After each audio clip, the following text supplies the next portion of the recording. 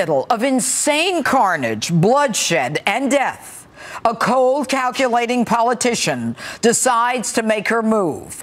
In the aftermath of the worst mass shooting in American history, as parents, friends, and families desperately search for loved ones, as blood is actually reflected in Las Vegas's rising sun, she decides to manipulate the pain, the anger, and direct it toward lawful gun owners. She tweets, "Imagine the deaths if the shooter had a silencer, which the NRA wants to make easier."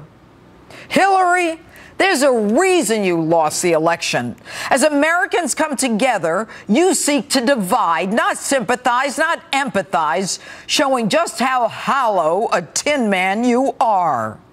In your desperate attempt to be relevant, you go after gun owners and the NRA, when this guy wasn't even a member of the NRA.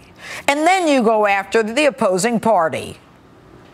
Because I can't believe that one whole political party in the greatest country on earth is totally sold to the gun lobby.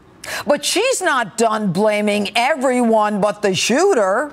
Do you feel like they're complicit, the GOP, the NRA, in the gun epidemic we're seeing in America? Of course they are.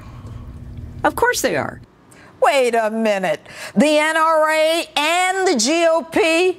How dare you connect law-abiding citizens exercising our Second Amendment rights to a mass murderer of innocent civilians? How dare you call us complicit with a whack job misfit who is the epitome of evil? But then again, you and your liberal leftist anti-gun friends will use any excuse to disarm Americans.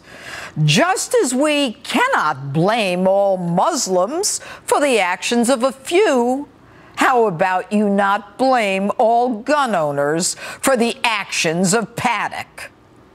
You know, Hillary, you got to stop trying to be Joan of Arc.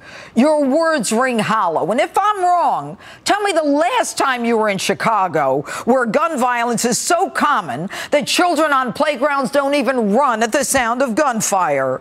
Where is your indignity and your passion for African-American victims of gun violence there every weekend? Don't Black Lives Matter? Yet you and your friends are so determined to disarm us. You, the same woman whose department used CIA operatives to traffic guns through Benghazi to Turkey and then Syria. You, whose pal Barack was fast and furiously sending automatic weapons across our border to the Mexican cartel for free, some of which were then used to kill us. You, the same woman whose State Department approved a deal from which you personally benefited that sold 25% of America's uranium to Russia with the potential to kill millions of us. And you want to point the finger of blame at law-abiding citizens and the GOP to pursue your pathetic agenda? Now, I'm not going to waste my time telling you that disarming legal gun owners will not put an end to gun violence. There's a little massacre in Chicago every weekend where guns are banned, where the only people who have guns are the criminals. And if that ain't backward thinking, I don't know what is. And you call us rednecks? Give it up, Hillary. Don't try to hold innocent people up to public disdain by saying that we are complicit with a mass murderer. You want to tell us what kind of gun we should have, how much ammunition is enough, whether we should even have guns at all. Here's our collective answer. It's not only no, it's hell no. And we don't need your permission or your sanctimonious condescension as to the reason one should or shouldn't have a gun. I own guns because it's my right. It's my Second Amendment right. No one in Washington gave me that right. It's a natural right confirmed by the very people who founded this nation. And I don't want to hear about your politically correct or your opportunistic nonsense.